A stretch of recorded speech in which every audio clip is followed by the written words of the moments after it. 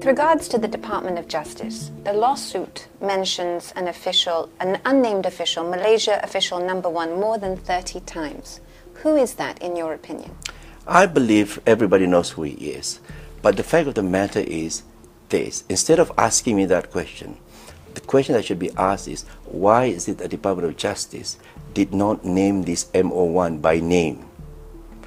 And that tells you that the Department of Justice feels that whoever is supposed to be MO1 is not involved in the 1MDB saga.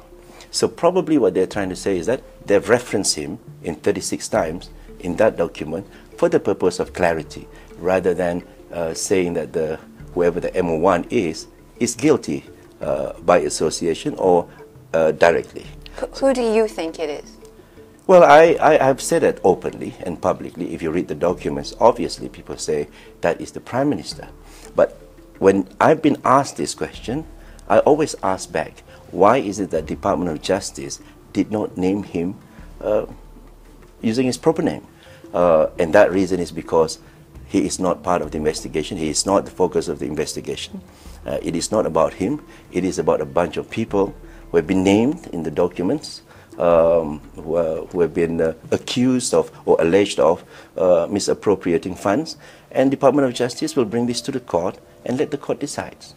So you are saying that Malaysian official #1 is the Prime Minister of Malaysia, Najib Razak? If you read the documents, it does mention or leading to that. But again, like I mentioned to you, while I agree that MO1 is the Prime Minister, but I want to ask again, whoever asking me this question, why is it that Department of Justice is not naming him directly?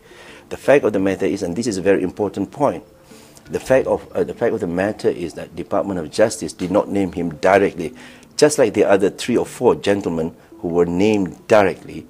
That tells you that the Department of Justice is not placing whoever that MO1 is under investigation.